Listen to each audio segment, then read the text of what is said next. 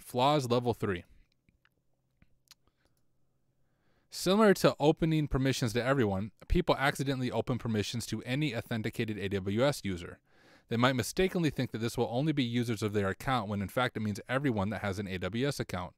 Open permissions for authenticated AWS user on Shopify. Let's look. I like how it connects it to HackerOne, so we can see this in the real world. Some of Shopify's Amazon S3 buckets were inadvertently left with any authenticated AWS user read or write permissions. Ooh, that's a big deal. Allowing users outside of Shopify to access the buckets. The excess permissions have been removed, so you could write to it. $1,000 bounty. Honestly, they should have paid him more than that. That's a big deal if they could write to the bucket. Oh, man. Let's see. Lessons learned. Okay. Avoiding the mistake. Only open permissions to specific AWS users. Right there. The screenshot is from the Web Council in 2017. The setting can no longer be set in the Web Council, but the SDK, Software Development Kit, Bodo, probably Bodo 3 is what they mean by that, and third-party tools sometimes allow it. Level 3. The next level is fairly similar with a slight twist. Time to find your first AWS key. I bet you'll find something that will let you list what other buckets are.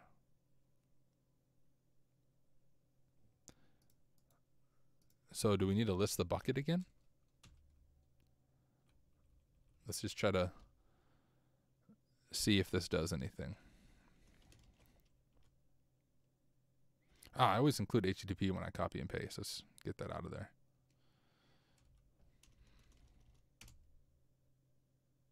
Okay.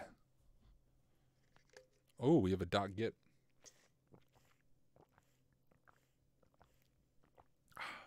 You really don't want that exposed.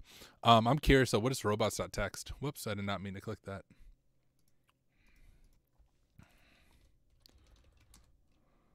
Oh, just that. So we have .git. If I could type. No such key. The specific key does not exist. It does. I remember abusing this on both a Hack the Box machine and a Try Hack Me machine. What is this authenticated users.png? Let's look at this. Just some picture. Oh, that's just a screenshot that he shared. So we have .git being publicly exposed. Let me look at.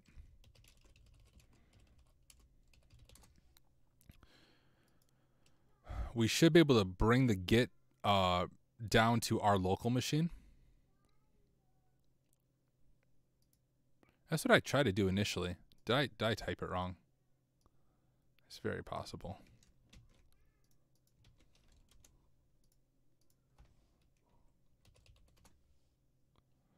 Huh.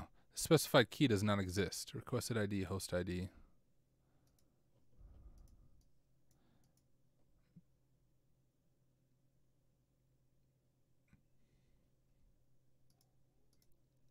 Oh, did I close our flaws thing?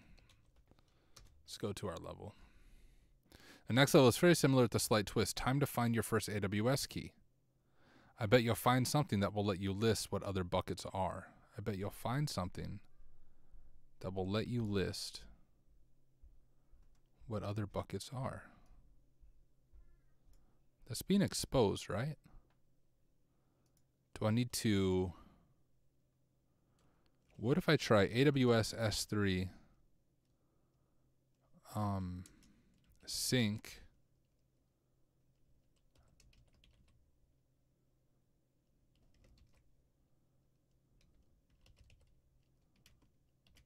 like that? Profile Cloud Goat region US East 1. Oh, shoot, that worked. Okay, beautiful. Now I need to remember the commands for Git, but we have it on here. And now we need to look through the history of Git. I just don't remember all the syntax for that. So we pulled it down from the bucket. Can we do Git status?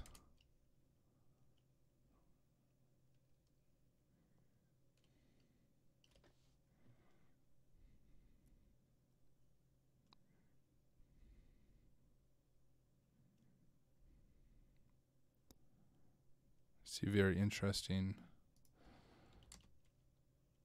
Well, if we go to like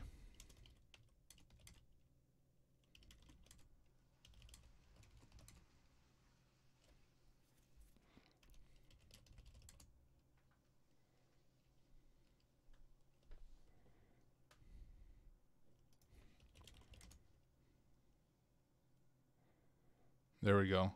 Oops, accidentally added something I shouldn't have. From Scott at Summit Route. First commit. Now we need to look into the history of that. The git log command shows a list of all commits. You can see the hash of each git commit, the message associated with each commit, and more metadata. This command is useful for displaying the history. Git show ID commit. Git show, and is this ID right here? Oh, it'd be this one that we want.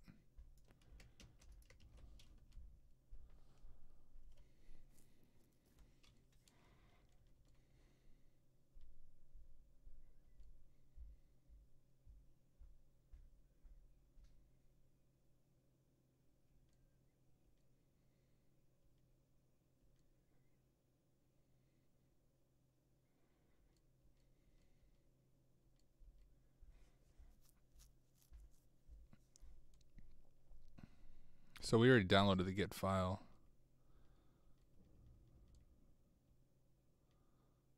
I don't want to see all the hints.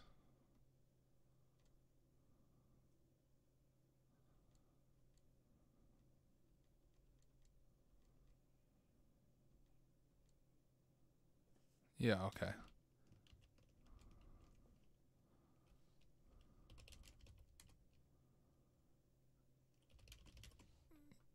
Maybe this is the one I'm supposed to Git show.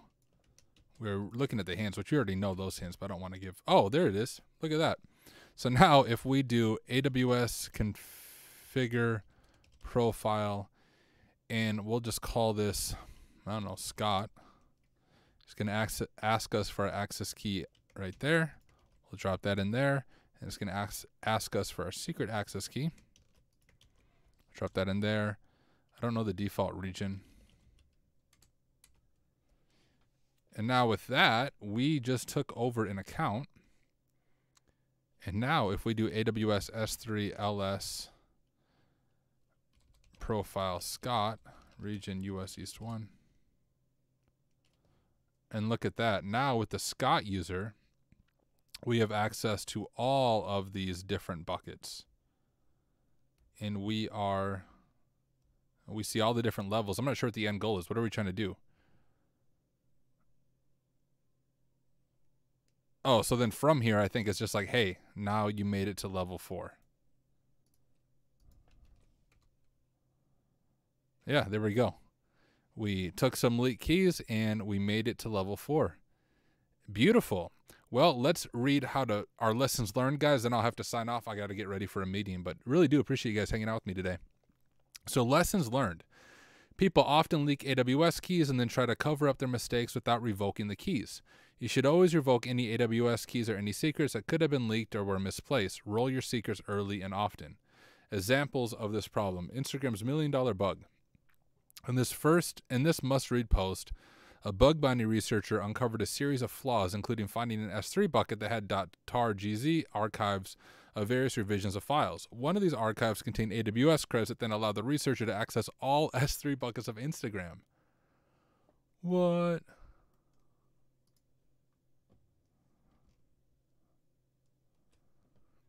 RC Von Instagram, the bug bounty was ultimately able to access all of Instagram's production data and assets. That is crazy.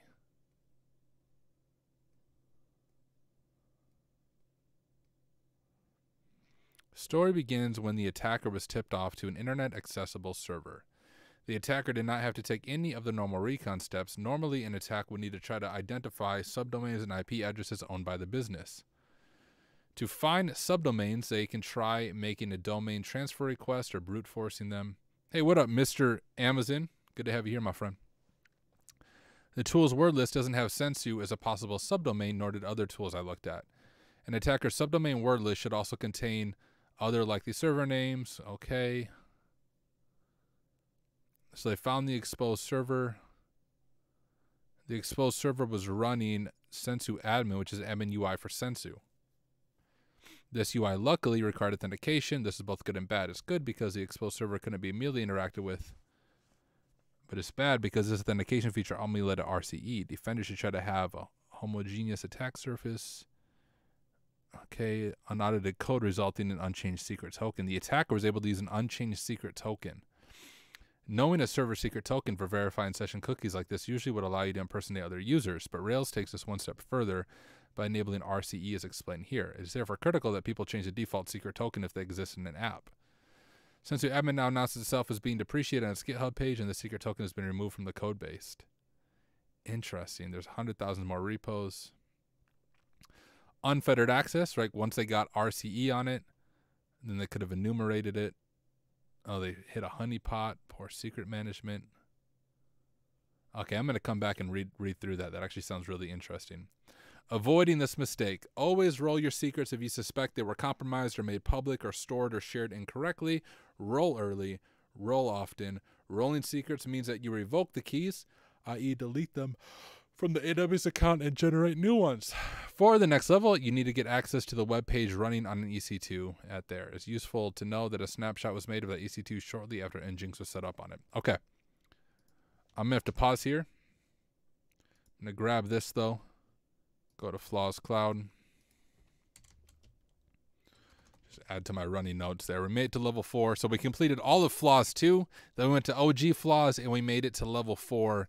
Fun stuff, guys. I learned some stuff. Hopefully you learned some things as well. Flaws 1, this first Flaws, is a lot easier than the second Flaws that we initially dug into. But either way, our goal is to learn, and I learned something. Hopefully you did as well. Thank you guys for hanging out with me this afternoon. I will catch you guys in the next one. Peace out.